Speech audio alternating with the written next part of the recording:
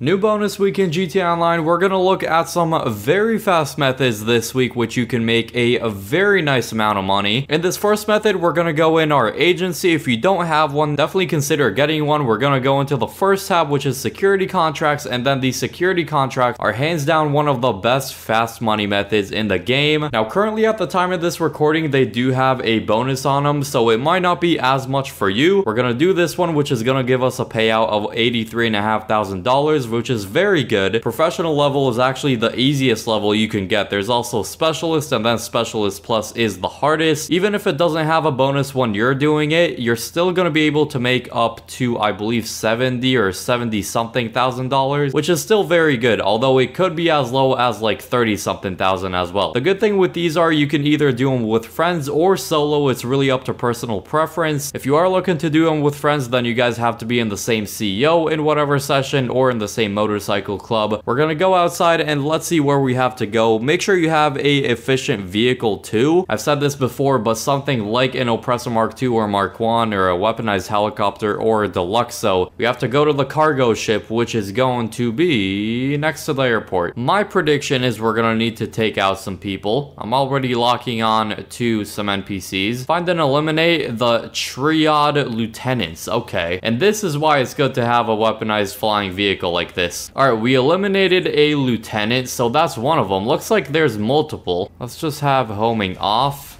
and there we go.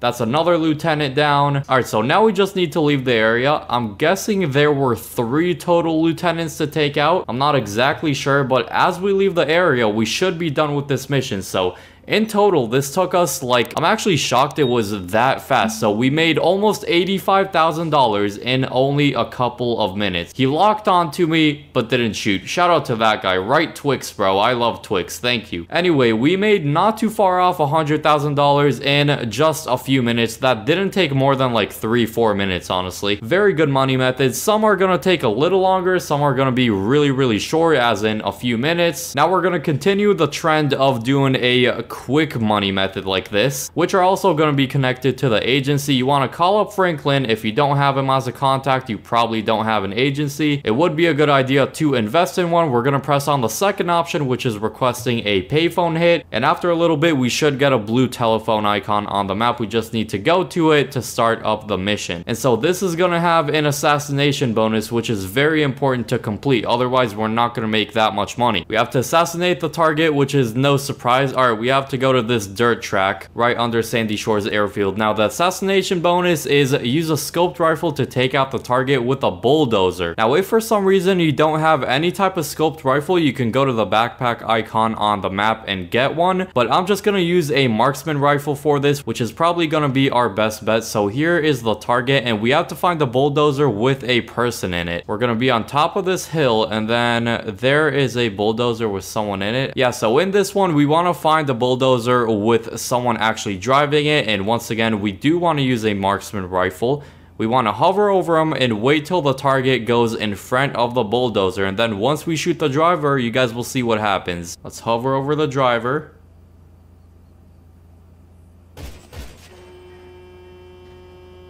There we go. We executed that perfectly. So assassination bonus complete. It tells us that on the left hand side. Now we just need to leave the area, and just like that we made $85,000. If you don't do the assassination bonus, you only get $15,000 for actually taking out the target, which is not terrible, but it's not nearly as good. So try to get the assassination bonus with it. And once again, we got a very nice payout in only a couple of minutes. For the next one, the 2 requirements are to have a CEO office and a CEO vehicle warehouse. And we do need to become a CEO to actually see it as well. And so kind of like CEO cargo and hangar missions and bunker missions, we have to source the supplies and then sell them, which in this case is going to be vehicles. So there's 3 different types of vehicles. There's, I believe, low range, mid range, and top range. Top range vehicles sells for the most, so you do want to get a top range. It is randomized which ones you get each time. I have 2 mid ranges to sell, which is not the best but not the worst, so we'll just stick with it, I guess. We're gonna press on one of them, whichever ones we want to export. If you're just starting out, that means you need to get the vehicle first and deliver it to the CEO warehouse or vehicle vehicle warehouse, I'll say, and there's 3 different types of sell missions you can do. The cheapest one, which you don't need to modify anything, and it's probably going to be a very close drop off. Middle one, which you need to spend some money, but then you're going to get more, so it's not actually going to be 43k, you're going to be making a profit of about 37,000. Here we got 62,000 minus 12,000, so we got 50k for this one. Really, we're going to go for the most expensive and most difficult one. So first off, we need to put some customization options. We have to remove the tracker. We have to change the plate. As you can see, we just lost 12,500 on modifications, but now we're actually gonna deliver this vehicle and we wanna crash it as little as possible. So be careful while driving, because the more you crash it and the more the vehicle gets destroyed, the less money you actually get at the end. So be careful, try not to crash, and I believe NPCs are supposed to chase us too, which means we might get shot a little bit, unfortunately. The drop-off is gonna be on the left side of the map. The total value of the vehicle is just under 700k, and we're gonna get a commission of 62k. Holy crap, that was too close. The fact I'm doing this in a public session is also not very smart, so try to do this in an invite only. I'm pretty sure you can complete them in there, which is probably way less risky, because if you get blown up, I think you just lose the vehicle. I'm not 100% sure. For a top range, we would probably get closer to $100,000 for the most expensive type of delivery like this one. Drive it into the yellow circle. We actually didn't crash it, which is kind of surprising. Usually I would mess up the whole vehicle while trying to do this, but oh, I guess we got more than it said. 93, almost $94,000, so a very good payout right there. It's only a mid-range, it's not even a top-range vehicle. Now click the video on screen now if you want to see the cars that need a Benny's upgrade the most in GTA Online. I hope you all enjoy that video, and peace.